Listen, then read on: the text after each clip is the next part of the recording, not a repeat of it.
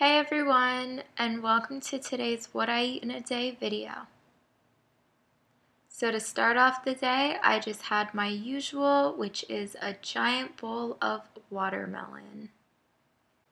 And then next, I just had a really big lunch since I didn't snack throughout the day. So it was these 3 plates, and the first plate consisted of beans, rice, potatoes, and veggies. The second plate consisted of broccolis, peas, and corn. And then lastly, on the side, I just had some lettuce chopped up, and the reason I have this lettuce is so I can make little lettuce wraps of my rice and beans and veggies.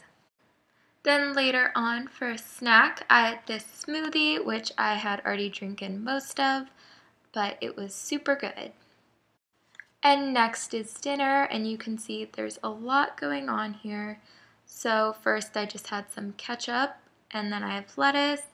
I have boiled red potatoes, along with a whole bunch of oil-free, fat-free homemade French fries. And I have russet potatoes and sweet potato fries. And these are literally to die for. And I should mention, I had a few more boiled potatoes after finishing everything else.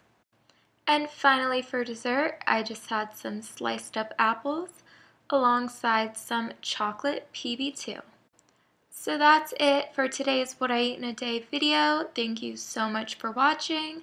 Like always, if you want to keep more up to date with me, you can add me on Snapchat and follow me on Instagram.